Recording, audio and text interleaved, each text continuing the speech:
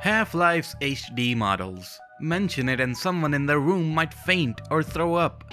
Created by Gearbox in 2001, the Half-Life High Definition pack was supposed to be used in the Dreamcast port of Half-Life, where Blue Shift was a bonus expansion in it. Of course, we all know what happened with Dreamcast, and so the port was cancelled and Blue Shift and the model pack was released on PC. But ever since the dawn of mankind, everyone's been arguing, are the HD models good or are they bad? They're not bad actually, more like out of place, specifically when you use them outside of Blue Shift, in other games like the original Half-Life or Opposing Force. Even though there isn't much of a gap between Half-Life and Blue Shift, I can personally tell you that things changed drastically between 1998 and 2001. In 1998 we had games like, and in 2001 we had, oh no.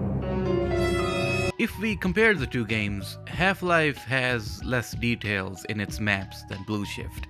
If you don't believe me, just boot up both games from the start and see how drastically detailed Blue Shift's Black Mesa is compared to Half-Life's.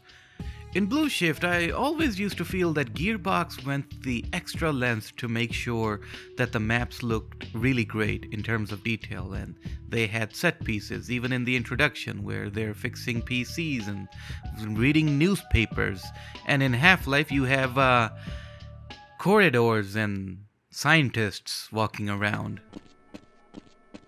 Greetings! This does not mean that Blue Shift is a better game than Half-Life itself, but rather how the gaming industry and standards had changed by that point and how long hallways just wouldn't cut it.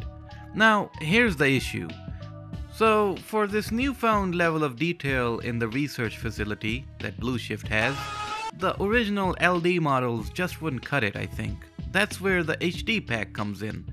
With more polygons and better textures, it makes me feel that Half-Life kind of evolved in a subtle way and now Barney actually looks like a human being.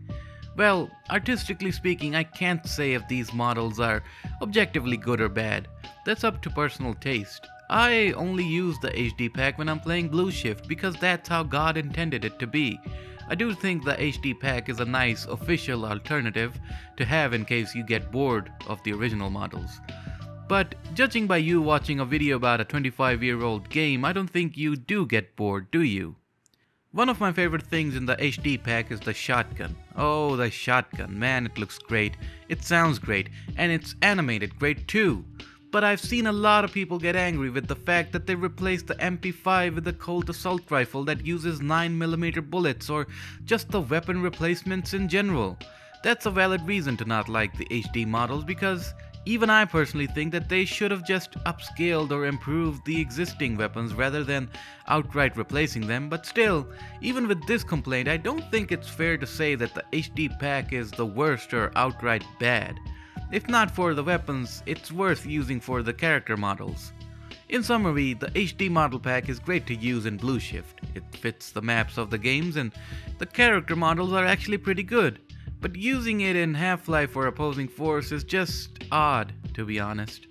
Lastly, I do want to point out that the WolfCast made a video about this topic in 2021.